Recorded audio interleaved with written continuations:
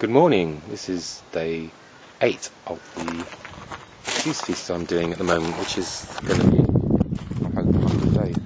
I'm just going to go and have a look at the garden and see if we can find some nettles, because I need to add more green to the diet. So I'm going to have a look around. Fortunately, I've been strimming a lot recently, so I've cut most of them down, which is a bit short-sighted. But strimming, by the way, is weed whacking, I think you call it in the US. So anyway, we'll have a look at that, and I'll just go and see what I can do. I just noticed there's a nice dandelion down there. You can see that one. Looks quite cool, that one. Lovely dandelion. Right. So equipment necessary is bucket and a pair of scissors. Let's go around and see what we can find. It's a very grey day here, but very mild as well. It's about 21 degrees, which is quite nice. 70 degrees F. Just go around here. We'll have a little look, see what we can find. Yeah. I reckon there's be something down here. Just upset the birds. There are quite a lot of nettly looking things around here. Right, there's loads of them. They're all here for the taking. So just take the tops off them. That'd be nice. We'll give them a good wash. I'll put them in the bucket so I can give them a good wash before actually put them through the juicer. I love the taste of nettles. They are absolutely spot on. Very, very sort of strong, bitter taste, and the juice that comes out is really nice and green, dark green. You can almost feel it doing you good as you drink it. I'll probably mix that up with some spinach. What else? Lemon particularly is good with that. Some of these little suckers look a bit old, but it is the end of the season, being October here.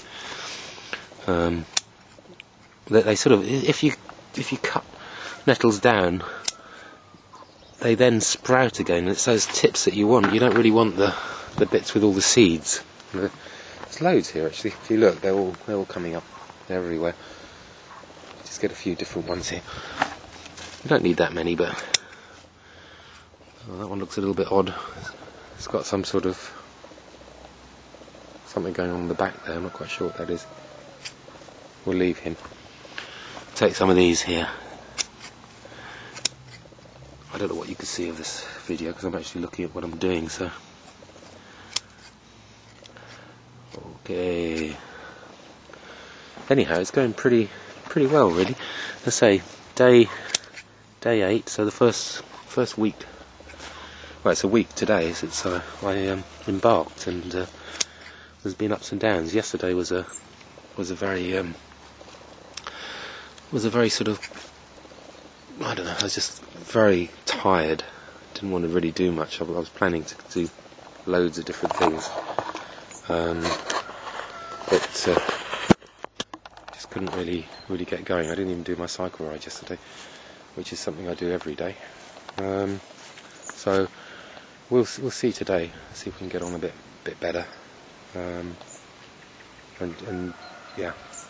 Just enjoy the juices. I've already done my enema today, so had my pint of water with MSM, which is very nice. Don't know what those things are over there. They look rather cool. What on earth are those? They look rather nice, but I don't think I'd risk putting those through the juicer because I don't actually know what they are. Cool though. There's loads of stuff in our garden that looks nice. Yeah, all green things. So anyway, we'll cut a few more nettles up. Probably just another. Let's have a look. Another 4 or 5. You do get insects on these as well, which stick to the bottom. Some of them come off when you put them in water, but I don't really worry that much about them. I think, well, they talk about vitamin B12 deficiencies when you go on to living food diet.